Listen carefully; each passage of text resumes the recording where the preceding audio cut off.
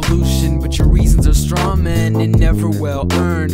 Really fucking weird how you say you want small institutions, but like our system's boots at every damn turn. Really kinda strange the way you vote for a politician that makes sure on a daily basis that you keep a slave wage. Really deranged the way your union keeps you afloat, but you just keep saying you'll never vote for nothing remotely socialized. You ate the lies and are crippled with hospital debt, yet this is the greatest country in the world, nothing less. What? I don't get it. Really fucking weird how you won't get a vaccination. Say I got a microchip and it's made from the blood of Satan, but you proceed to put your faith in corporations, supplements and pseudoscience, going apeshit on Facebook.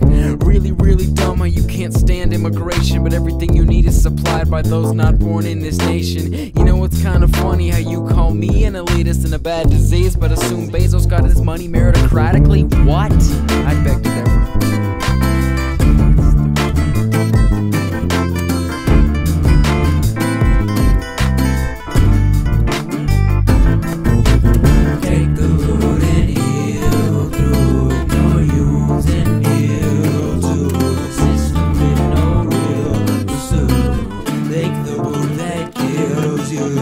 Really fucking weird how you want true reinstatement, saying there was fraud in the votes. Evidence don't equal anecdotes. It's really odd how your only source is 4chan. Of course I don't know why I'm surprised at your stupid lies at this point. Really fucking weird how scared you are of different skin tone people, even though they just want peace from the police. You think they're all Antifa. It's kind of off when you have 6 guns in your home, even though you live in a wealthy suburb of Columbus, Ohio. It's really cringe when you protest a piece of fabric that makes sure your unvaxxed ass doesn't die a tragic death. In fact, it's getting spread to those poor school board members. Makes no sense because you're homeschooling this September. It's really sad when you have representatives in Congress spitting out these ideas, misinformation, word vomit.